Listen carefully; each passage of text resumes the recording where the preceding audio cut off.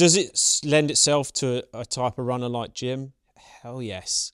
Man, would I love to see him. Following the huge announcement recently of the brand new World Trail Majors race series, I took the FMR cameras up to St Albans in Hertfordshire to speak to James Elson, who is the founder of Centurion Running and whose flagship race, the South Downs Way 100, is one of 9 races in that series.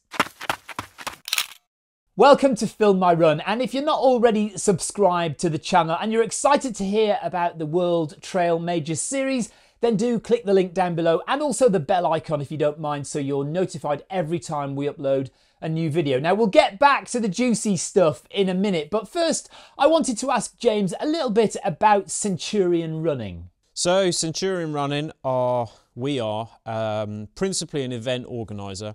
We started in 2010. And in the last 12, 13 years, we've organised just over 100 ultra trail races in the UK. I think that's what we're probably best known for. So we began with the North Downs Way 100, and that became 400 milers on trail, 450 miles on trail. And in more recent years, we've added the Track 100, where we saw world records going, which was just an incredible thing. And then a Trail 50K, and just coming up, our first 200-mile race. So I think probably we're best known for that. Then we also have a coaching side to the business. So we've got 9 top-level ultra distance coaches, and then the store where we're sitting now. And this sort of doubles as our event store, office and shop all in situ. Yeah, so I've started calling myself founder because it was always RD. And of course now we've got 4 RDs, soon to be 5 probably. Hot take. And really, that's not an accurate representation of what I do now. I'm trying to, as you say, sort of steer the whole business. I started Centurion in 2010 because I was going abroad to do the types of races that I wanted to do. So longer distance, 100 miles specifically, on trail, really awesome courses at great time of year for running races, and marked, well supported. So I could show up somewhere, no matter where I'd come from, by myself and have a great experience and get to know that community. And there wasn't much ultra distance activity in the UK towards the end of the 2000s. It was the quietest decade really we've probably ever had in the sport, because it was bigger in the 80s, for example.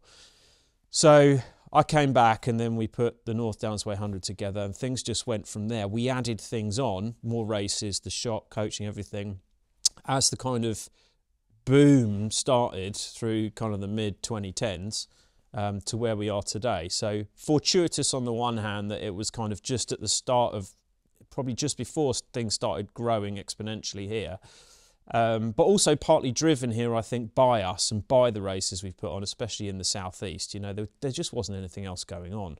So I got into it, and I'm still in it because I'm a runner.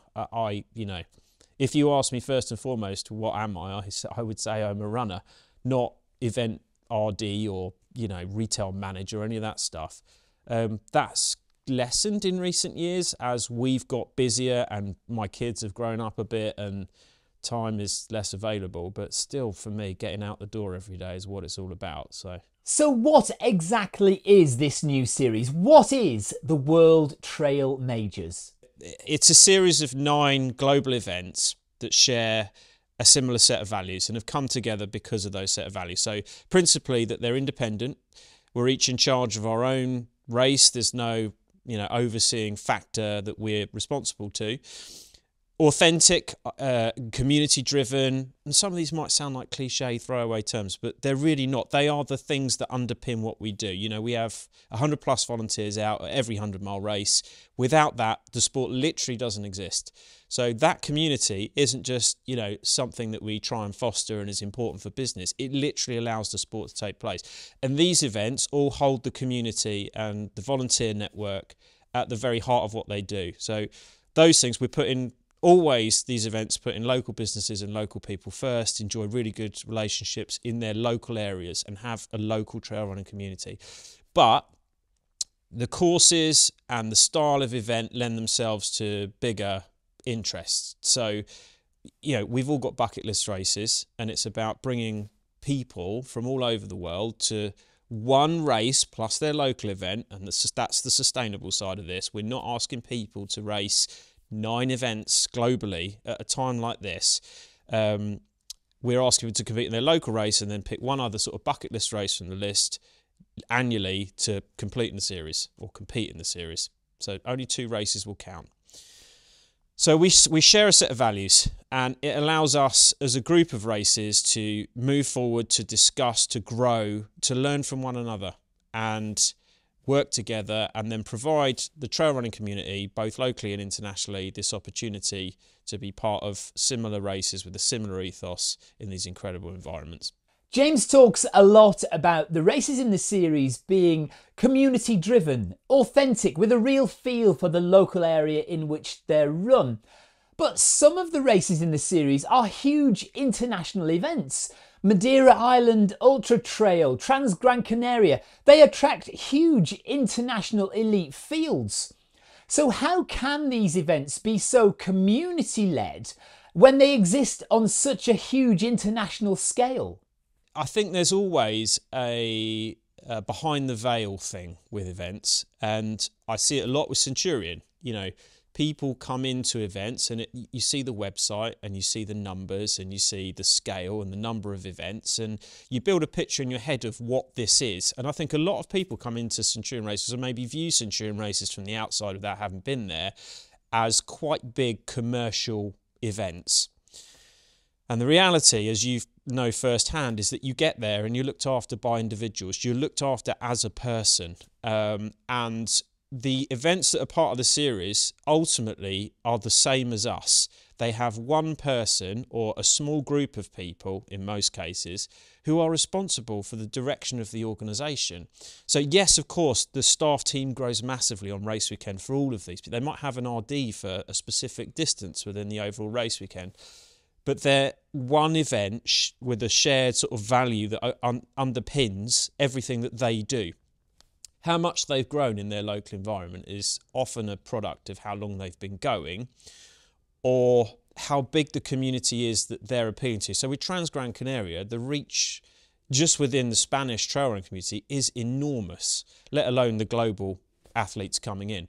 There's also a lot to do with elite athlete presence, and then how much attention that then draws onto the event. So, you know, someone like Aravaipa with Black Canyon, Aravaipa and Centurion are probably the 2 that have got the most in common in terms of we organise a lot of other events aside from the one that's going to sit within World Trail Majors.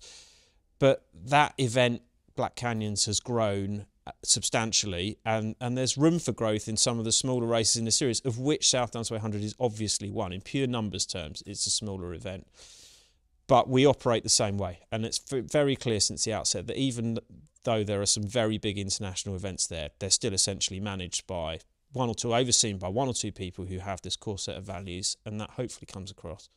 Next, I asked James about funding for the series. Is there going to be a headline sponsor? Will there be a headline sponsor? My feeling is yes. We're certainly open to that idea. We potentially could look at, firstly, the sponsor needs to, or sponsors need to fall in line with the set of values that we are striving towards. So we won't be going out getting a sponsor, headline sponsor, because we're desperate for some cash to pump in to get this thing to happen. We're in the privileged position of saying we can make this work ourselves as organisers, and that's fine. Would we want to attract a headline sponsor that fits with the values of the series? Absolutely. And I'm hopeful that that will happen, and obviously work has been going on for some time to develop relationships for that to kick off. The big thing with this is timing. So we've launched obviously 2 weeks ago. I forget, could be a week. Time moves quickly. The series essentially starts Jan 1, 2024, and Hong Kong 100k is the first race. So would we like a headline sponsor on board before we kick off 2024? Yes, we would. Is that going to change anything for us, make or break? No, it's not. So I think you will see in time a headline sponsor. My feeling is it will be synonymous with the values of the organisation or the association, and we will then grow from there, whether there's 2nd tier, 3rd tier sponsors in time. It's a work in progress. But is there a risk that bringing in a headline sponsor across all of the events will give them a homogenised feel rather than that local community feel that they are striving for? So I think that kind of polices itself in that if you take any one individual event, there's already a raft of sponsors on board. We have serious sponsors for Centurion Running that are sponsors of the South Downs Way 100, La Sportiva, Petzl, Injinji, Ultimate Direction, Tailwind, Goo. And then you've got Hong Kong 100K and you've got Ultra Trail Cape Town that have got their own, all of these events have got their own raft of national sponsors. We cannot have something which directly clashes with the already wholly integrated fundamental local sponsors of each event. So you can probably work out in your own minds where that might lead in terms of some of the conversations we're having and which kind of categories suitable sponsors will come from. But firstly, it will have to sit, the sponsor will have to sit in line with our principles, and secondly, they will have to work alongside of the existing sponsors for each of the individual races. So do I see a big brand from within the sport fitting in with those things? Possibly, but it's unlikely. There are some very obvious ones that are immediately going to be ruled out by the very nature of things. Yes. Yeah, I think it's fair to say we won't be approaching or having a conversation with Dashi or Daisy. I don't even know how you say it. But yeah. So yes, in time, I think you'll see a sponsor. It may be sooner than later, but it will sit within the values of the organisation. This is the first time that Centurion Running and the flagship event, the South Downs Way 100, have been involved in any race series. Why did James feel that this was the right fit, and why now? Good question. So since we began, I always saw the South Downs Way as the jewel in the crown. Like, it was our pinnacle race. It was the one that I put the most into. I think I don't want to marginalise our other events, but for me, it's our dream course. It's point to point. The South Downs Way is such an iconic place. The views are incredible. There's enough climb and descent to make it exciting and challenging without it being, overly difficult. The track finish, for me, going to Western States in 2011, I got to experience that track finish and I thought, this is how I want to finish our events. Hence the reason the North Downs Way also ended up that way. So I'm pleased it's sort of viewed as the kind of runnable, dare I say it, king sort of a queen 100-mile race in the UK. Obviously now with winter events like the Arc, Lakeland has continued to grow and puts on a stunning show, but they're very different types of events with very different challenges. Navigation, being in winter, very harsh conditions. So I do think the South Downs Way stands out. I have always tried to grow Centurion very organically. So for me, it's always been about sustainable growth, both in terms of the business and not taking risks on, but also making sure every runner always came away feeling like they were well looked after and that they were a name, not a number. And giving control away of that and sharing control of what we do has not come easily to me. So we've had plenty of conversations in the past about being involved in wider reaching series or organisations or affiliations, and I've always been a bit resistant because I've been quite happy just to sustain it as we are and just, keep the thing ticking over. Again, yes, this is commercial for us, but it's far more than that. It's about putting the community at the heart of it, and I didn't want to damage that. We're now 13 years old. The market has completely changed in the UK. When we started, there were no other marked trail hundreds in the UK, period. None.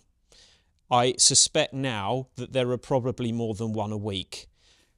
How do we lift South Downs Way to become or to maintain, ideally, its status as the sort of destination, the best organised, the most incredible sort of 100-mile trail run experience in the UK? We need to be part of something bigger. We need to lift our expectations and the logistics and the media and the coverage of the event to give people this all-round, this next level experience. The sport has moved on. If you look at Western States, UTMB, some of the Aravaipa stuff, a lot of the World Trail Majors events already, the coverage of those events is reaching TV proportions. And we are in danger of getting left behind. And I want to give runners the opportunity to still be a name, not a number, to still run in a very community-driven event, but for that event to get coverage on a bigger level, to be part of something bigger, for those runners to go away feeling like they're part of a big international race, but with the local feel. That's what we're going for now, and that's why we've kind of stepped into this scary, it is a scary thing, and put our head above the parapet and gone for this kind of agreement, this association. Would I have done it 5 years ago? No. Would I have done it with any other group of organisers? No. So it's much more about the opportunity arising at the right time with the right group of other organisers for us. So there could now be a huge wave of international runners coming to Sussex who know nothing about Centurion Running and nothing about the South Downs Way at all. You're spot on. I think initially the influx of international runners might not be that great. I think the series, obviously we're 2 weeks in, having launched this thing, we saw an initial boost of entries, like straight away, like people literally have bought into the idea, like this is what I want to be part of. Maybe they'd already eyed up the South Downs 100 as interest for next year, but they'd now sort of, that's tipped the balance and they're super keen. You've hit the nail on the head, and this is so important, and it was so hard to communicate alongside everything else in the initial launch, but the way this is sustainable is that we want people to race their local event and then pick one of the other events in the series, not race all 9. So you're only travelling once internationally. Will that change in time? Will there be other more local or certainly nearer options? Will the series grow? Will there be more events involved? Undoubtedly, yes. So this is an initial sort of starting group of events. And we'll now speak to the myriad of other organisers who've already approached us, obviously, and decide the best path forward with each of those. So there'll be more options going forward, which don't involve such long-haul trips necessarily, if that's not something you want to do. The South Downs Way 100 is a point-to-point 100-mile trail race from Winchester in the west to Eastbourne in the east, and it takes in pretty much the entire South Downs Way National Trail. South Downs Way became a national park about 6-7 years ago, and is sort of held up in the southeast as this kind of magical area. It's kind of a ridge, almost like a wave. When you approach it from both the north and the south, it appears almost like a wave on the horizon. So it's this sort of chalkland ridge that runs across the south of the country and is just stunningly beautiful because everything around it is so flat. Unfortunately, we don't have any mountains where we are, but this is the next best thing. And what it does is it provides this really runnable but rolling in a kind of, don't get me wrong, some of the climbs are legitimate hills, but they're over pretty quickly and the descents are often pretty forgiving the other side. From a pure running point of view, it's fast. 14 hours for a trail 100 anywhere is quick, and that's our course record, which Mark has already been in touch to say he'd love to see challenged, but he's not very happy with us for chucking some international runners into it. So super, June in the UK as well, you've got 4 or 5 hours of darkness. So, for the front runners, they're finishing and without needing a headlamp. It's super fast racing. It lends itself to having crews and pacers, which have been fundamental to our events. So runners can be well supported. It's a marked trail. There's 14 checkpoints. So you can come from anywhere and race on an even footing and just run this beautiful, challenging but not overly difficult 100-mile trail race, point-to-point trail race. Is it a slight spin-off of the Western States template? Yes. I was going to the States to do these races. Western States, I got a chance to run in 2011. Absolutely captivated me. And I wanted to bring some of those things back to the UK scene. And that's what essentially it was in the early days. So that's what the event is. 120 volunteers looking after 400 to 500 runners. Will that be more this year? We'll see, but we won't grow it too much. Are you going to make it 100 miles, or just going to keep it at 99.5? Do you know the option? So I think it's fairly well known that the course is, as you say, probably closer to 99 miles, and I know that does cause issues. Obviously, we start within Matterley Estate, which is this beautiful private estate, and our relationship with the landlord there is such that he basically says to us, do whatever you want. So we can definitely stretch it by a mile. Perhaps we ought to. I don't want to see any more watches with a 99 on. I'd far rather see that, mind you, than 105 where they've got lost. So, yeah. By the way, if you're finding this video useful or interesting or entertaining, please do consider subscribing to the channel. We're trying to grow. We're a small channel. We're getting bigger. Your support is absolutely vital. Thank you very much for that. Now, there are, of course, a number of runners who come and run the South Downs Way 100 every year. So how is the race going to change for those runners? That's a really good question. So I think we can talk about what's going to be different for 2024 now, and then what's going to be different for 2025 and beyond is the second phase, really. So 2024, you will see essentially all the same component parts that we've always had there. So there'll be no fundamental change to the infrastructure. We're not about to allow 1,000 extra runners in and completely change the look of the event. If we get substantial uplift in interest, which would be great, by the way, we will allow 100 extra starters, possibly 150 at a stretch, on top of the normal starting field. We've had wave starts there in the past, so that won't come as a shock. But essentially, you'll be looked after exactly the same way as you always have been, with the benefits of we will increase the coverage of the event, so the media side, tremendously. We will invest heavily in getting multiple photographers out, and sharing that media live as the event goes ahead. There'll be live streaming from various checkpoints, the finish line, out on course. There'll be much more coverage on the video side of things. So what's a direct value to a runner there as the event's happening? Nothing to them in the moment, but afterwards so much more to reflect back on, and for friends and family at home to be able to follow the race in a different way to they've ever been able to follow anything we do before. Don't get me wrong, open tracking is great and following dots is fun, but we can do so much more than that. So that's going to be the investment from us. You'll see an expanded start village, so there'll be other things available at the start you've never had access to. Obviously, we've always had the kids' races, we've had sponsors there before, and food and drink offerings, but we will expand that out.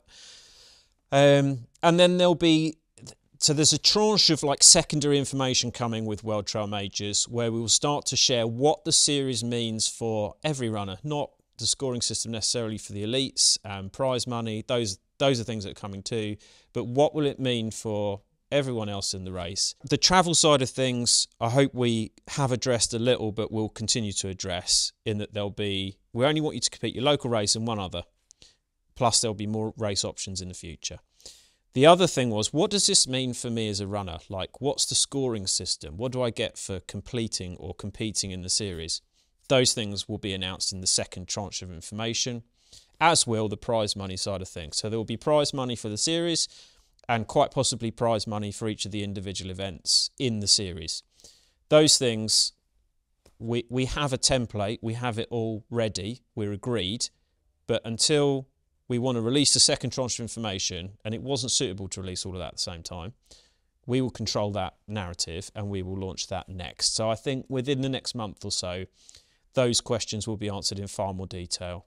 The South Downs Way 100 has been running for some 12 years, yet in that time there hasn't been an appearance by a truly world-class athlete. Tom Evans did run and win the 50-mile race, the South Downs Way 50, a few years ago, but he's never run the 100.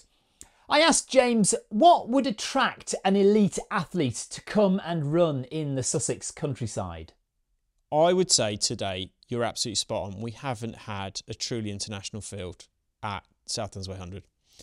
We just haven't. And we barely have had one in the UK, period. There's been the World Trail Championships in Wales 2015, I think it was, which Ricky won. We've had obviously world-class fields at things like our Track 100, where we've literally had world records going. We've had world-class athletes occasionally pop up at something like West Highland Way 10 years ago. West Highland Way race, it was one of the few really iconic 100-milers, and Scotland as a destination, super appealing. We just don't get it here. In the UK period, I think UTS changed that a little bit with the income of UTMB and the stone system and the index system and the prizes on offer to elite athletes as being part of the UTMB World Series, more so as a result of the contracts they have with their individual sponsors than UTMB prize money itself. We did see some properly, high-level international competition this year and last. So do I want to see it at South Downs Way 100? I'm absolutely desperate to see it. Remember, South Downs Way 80, which this course is essentially 20 miles plus the 80, was the World Trail Running Championships. That was what it was. Back in the day, the fields were 400 or 500 deep. You were getting all of the top international runners coming to compete to win this thing. And I think the history of that is not that old, but has been completely forgotten from 25 years ago. So we already have that heritage, and now it's about trying to get some of those athletes back to compete against the best of British, because we've had, Mark's 14:03 or Beth Ann's 16:40. These are incredible performances. If they're pushed by international competition, or we have truly international calibre runners coming over and competing, I mean, those times will go down and down and down. It could be so exciting to watch. I don't really think, unless it's at UTS, British runners have had an opportunity to compete against international competition on home soil. That's really what I'd love to see. Is it all about the elite athletes? Absolutely not. Is it an important part of this for us? Yes, it is. Yeah. It's obviously not gone unnoticed by the ultra running community that this announcement of the World Trail Majors Series comes off the back of a very turbulent few weeks in the sport, given the recent Whistler controversy. If you've not seen my video with the Ironman group about that, then click the link up above there to watch that. But given that, and given that now some people have been calling for a boycott of the UTMB races, and given that there's already a number of different race series in the calendar, is there a gap in the market that the World Trail Majors Series is trying to fill? The timing of the Worcester Alpine Meadows, Black Combe Vale Resorts, Ironman UTMB announcements, conversations, social media back and forth was completely separate to any kind of ongoing conversations that were being had by our association. Needless to say, the conversations on World Trail Majors have been going on many, many months, if not actually years after UTWT ended. The fact that this all came out publicly with regards to Wham and Gary a couple of weeks ago was absolute coincidence of timing.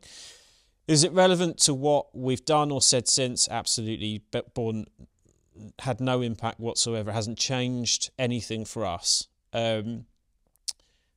I think people are putting two and two together and saying, well, World Trail Majors were announced off the back of this conversation, and at a time when UTMB Ironman are somewhat in the public dock for actions they may or may not have taken against Gary and Coastal Mountain Trails.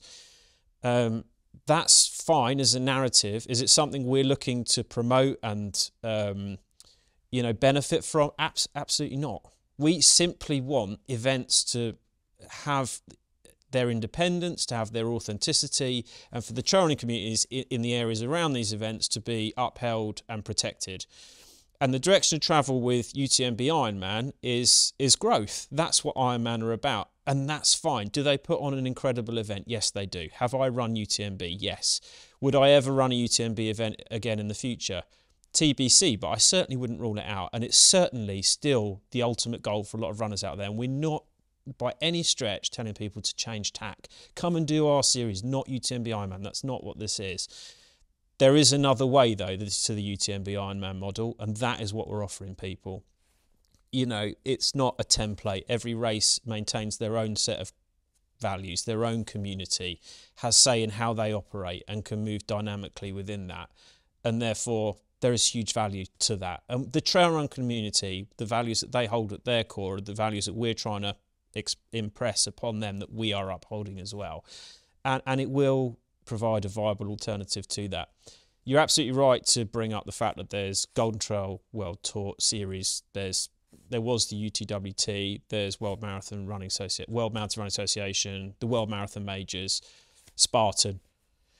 This is different to all of those things. It's a different group of events, and events that have come together that there hasn't been a group of events that have held their own place the way we all hold ours within our individual communities. And I think in time, the values of that will come through and shine through, and the value to the runners in taking part in those events will only increase. And brutally honestly, the number of events involved in this will increase too, providing it's going to be a process. We're not launching this 9 set of events and saying, come and do this. This is the be all and end all. This is everything. You've seen it all. This is phase 1 of 50 on the journey. It's the first step. But remembering also that this is, like I said at the start, a beta of UTWT. There is an existing foundation, a relationship between us as organisers that we're growing off of. This isn't started from scratch in a heartbeat. So, is this race series an attempt somehow to redress the balance, given the direction of travel that trail and ultra running has been taking in the past few years? Yeah, look, I mean, this is a response to where trail running is going. We as organisers have literally said we don't want to be part of something, we don't want to be owned and governed and managed by something that's bigger than us. We want to remain independent. We want to be in control of our own destiny, and we want to hold the community at the centre of that. And that is going to be possible within a series for the first time. We're able to do both things. If we had become part of something else, and people will put 2 and 2 together and say, well, all of these events possibly had conversations about becoming part of something else along the way. If we'd done that, we would have lost autonomy over our own events. That's the whole reason each one of us does what we do, is because we love the sport. And this isn't, I mean, it's cliche again, but it's not just a job. We fundamentally believe in trail running and the value of that community and being in charge of our own destinies.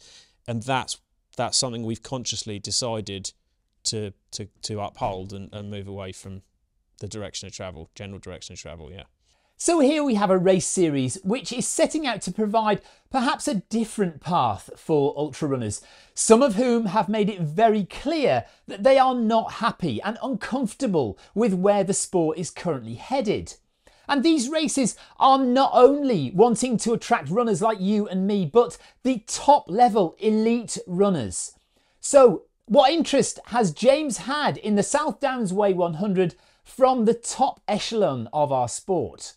That is a really good question, and the answer is there is interest from elite athletes, and you've probably already seen it on social media that many of the more vocal, or the ones that have a bigger social media profile and tend to put themselves out there a bit more, have, even prior to this announcement coming out, been questioning where they want to go, the direction of their running and racing in 24-25.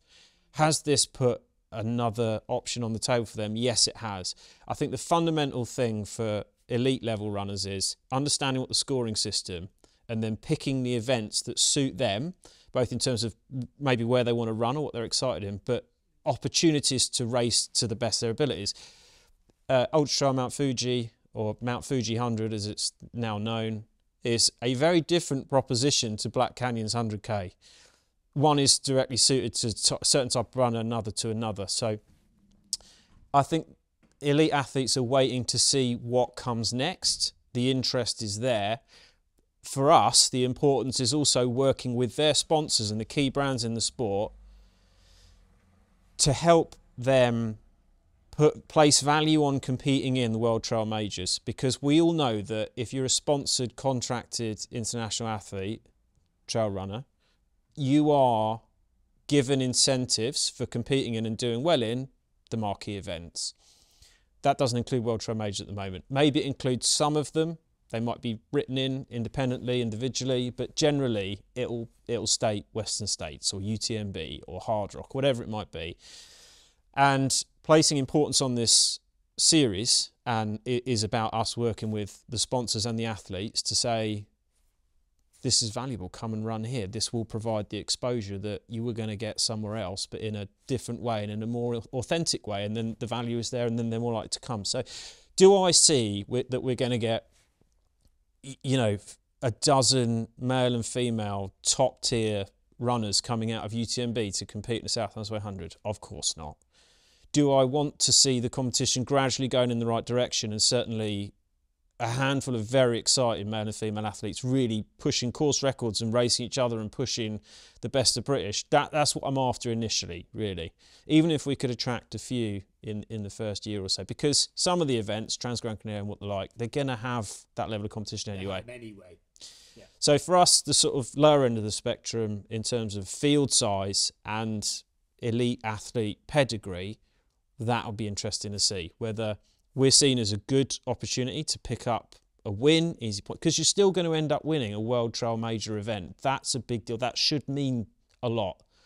That's what we want really, is some of the elite runners to buy in. And obviously we have good relationships with a lot of them anyway. So it's about just branching the conversation out and moving forward really. Look, let's be blunt about it. The South Downs Way 100 course is absolutely perfect for Jim Walmsley's style of running. It's fast, it's a runnable course. Could we see Jim Walmsley at the South Downs Way 100 one day? Does it lend itself to a type of runner like Jim? Hell yes, like obviously.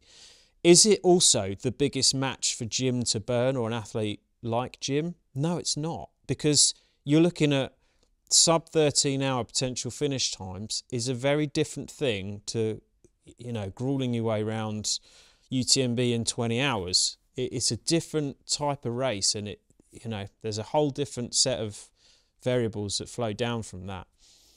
Is it compatible with the seasons they've already undoubtedly kind of outlined and planned for in 2024? I doubt it. Do we see anyone sort of main big hitter pulling out of, you know, UTMB and running South Downs 100 in 2024? I don't see it. They might. Some of them are, you know, master their own destiny enough. They care enough about the values that we are upholding that they might just go, you know what? I'm going to throw my eggs in this basket. I'm going to be there in the first year. It's the inaugural set of races. I'm going to go for this thing. There is prize money. If they can convince their sponsor that there is value in being there at the outset of this really valuable, like, independent series, anything's possible. I think there'll be a second tier of runners that we probably attract initially, and then we might see the flow move away from one to the other. But as I've said already, it depends so much about what the sponsors want and how much say the athlete have in the races that are written into their contracts, because they're trying to earn a living here, right? Is Jim gonna get everything he wants out of the sport and be able to earn a living by doing South Downs 100 versus UTMB? I mean, they're just completely different things. Yeah, but I'd love to see him. Oh, man, would I love to see him. Now, it strikes me that in terms of female elite athletes, the South Downs Way 100 course wouldn't really suit Courtney Dauwalter's style of running, the kind of running that she likes to do. So is there a female elite athlete who James feels would be a good fit for the South Downs Way 100? Camille. I think a lot of the US, the synergy between the US scene and the UK scene is much greater regarding South Downs 100 than the European scene, you know, where it's all mountain based. You got to run, even Western States. Western States has only marginally more climb than South Downs 100. Leadville has the same amount of climb as South Downs 100. Yes, it's at altitude, but essentially there's still runners' courses, and Black Canyons is the same, Javelina, anything on the East Coast. They're not big mountainous races, they are trail races, and that's what South Downs Way is. Whereas, you know, for Courtney, don't get me wrong, Courtney can do anything. Is she better placed, and does she enjoy being in the mountains more so she does Mount Fuji 100? Yeah, I mean, that makes much more sense for her. So if you are interested in running the South Downs Way 100 next year or in future years as part of the World Trail Majors series, where do you go? What do you do? So entries are open now, www.centurionrunning.com. Scroll down the event list, you'll find South Downs Way 100. Front and centre of the homepage at the moment is the World Trail Majors thing. So I think we're at about 420, 30 entries or so. So there's places available. As I say, we opened last week with World Trail Majors, and 10% of the entries went in a day. So I think the movement is going to go, and we're not just simply going to let everyone just keep piling in. I have allowed a certain sort of cap there's definitely a couple of hundred entries still there. So if you're interested, check it out. There's a pre-qualifying standard. You've got to have finished a 50-mile race in the last 4 years within 15 hours or equivalent. If it's a more mountainous race, you can email us and we'll tell you whether we'll accept the qualifier. But as simple as that, that's all you got to do. If you found this interview with James interesting, entertaining, useful, then please do consider subscribing to the channel. If you would like to watch my wife Victoria and I running the South Downs Way 100, then we'll see you over here very shortly. Thank you so much to James Elson for taking us through the ins and outs of the World Trail Majors series, and there will be more information about that series coming very soon. In the meantime, thank you very much for watching, and we'll see you on the start line next time. Bye-bye.